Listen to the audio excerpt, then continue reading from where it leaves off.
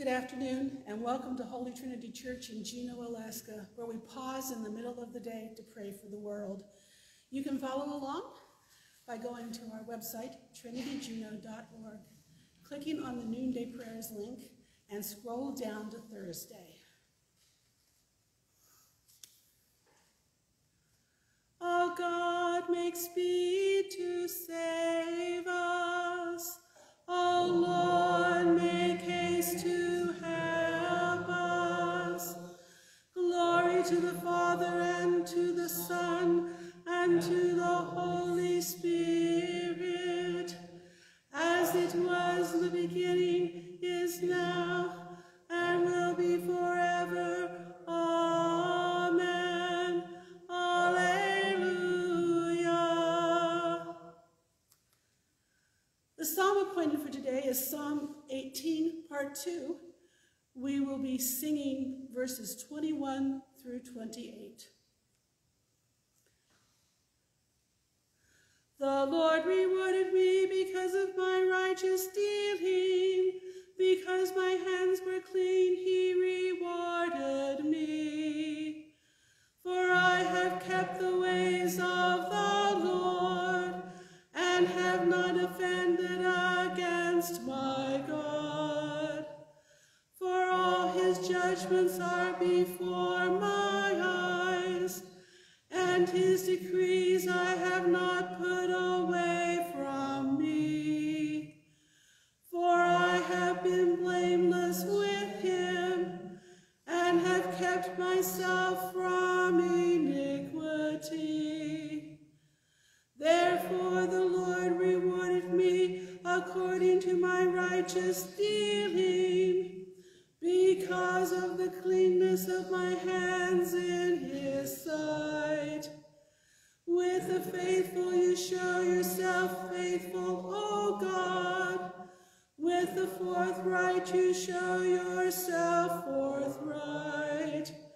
With the pure you show yourself pure. But with the crooked you are wily. You will save a lowly people, but you will humble the haughty eyes. Glory to the Father, and to the Son, and to the Holy Spirit, as it was in the beginning, is now, and will be forever. Amen.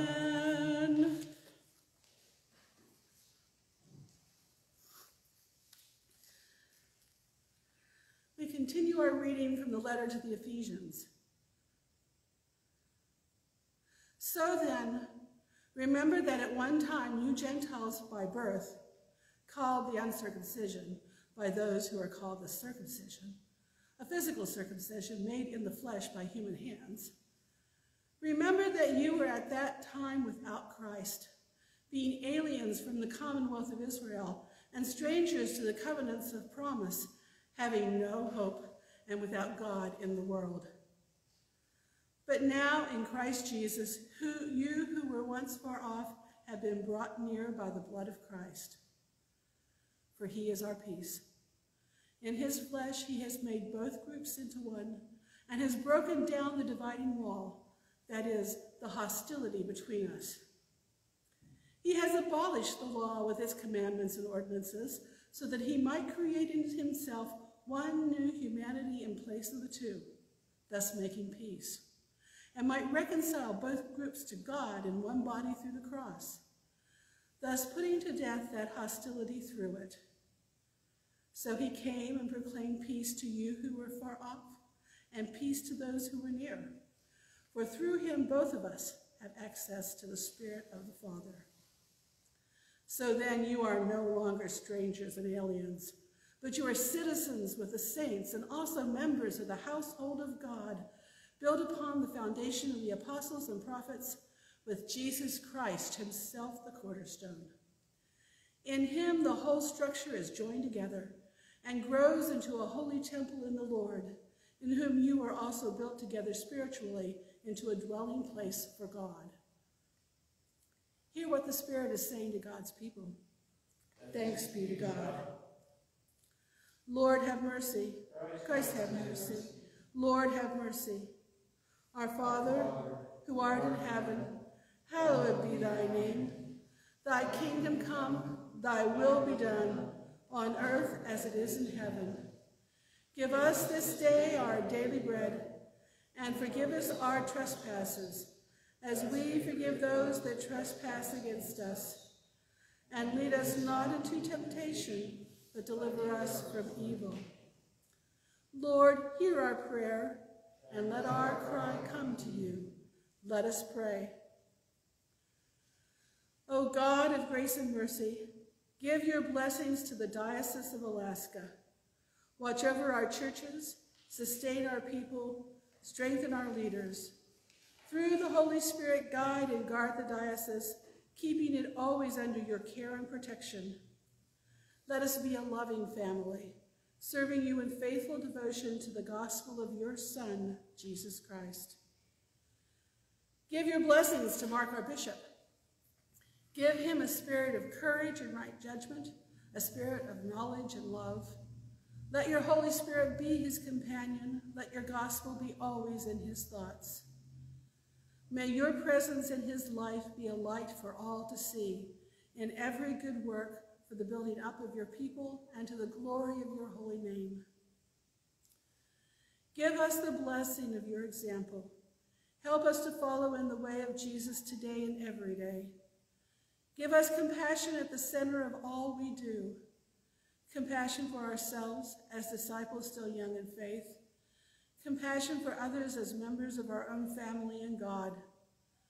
Let us become examples for others as so many others have been examples to us through your love and for the sake of your glory. Watch over all elders and the brothers and sisters of the Society of St. Simeon and St. Anna.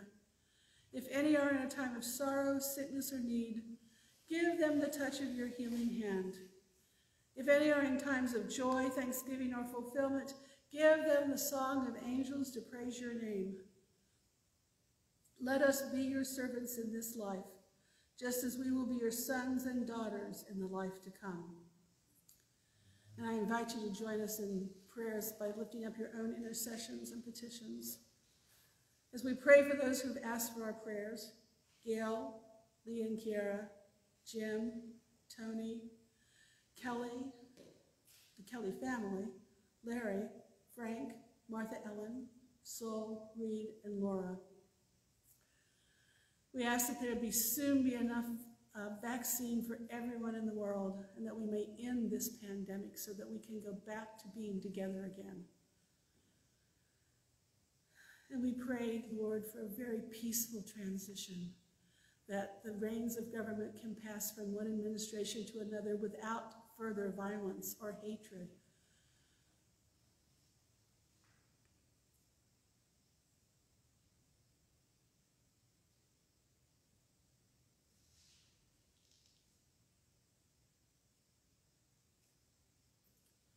Amen. We remember this day Richard Benson and Charles Gore. Richard Benson and Charles Gore pretty much revitalized the male monastic communities in England. Richard Benson died in 1915, Charles Gore in 1932. Gracious God, who kindled in your servants Richard and Charles the grace to lead a revival of monastic life, grant us also the resolve to serve you faithfully in contemplation and prayer, ministering to the world that you have made, through Jesus Christ our Lord, who lives and reigns with you in the Holy Spirit, one God, in glory everlasting. Amen. May God the Father bless us. May Christ take care of us. May the Holy Spirit enlighten us all the days of our life. The Lord be our defender and keeper of body and soul, both now and forever, to the ages of ages. Let us bless the Lord. Thanks be to God. And may God kindle in us the fire of love. Amen.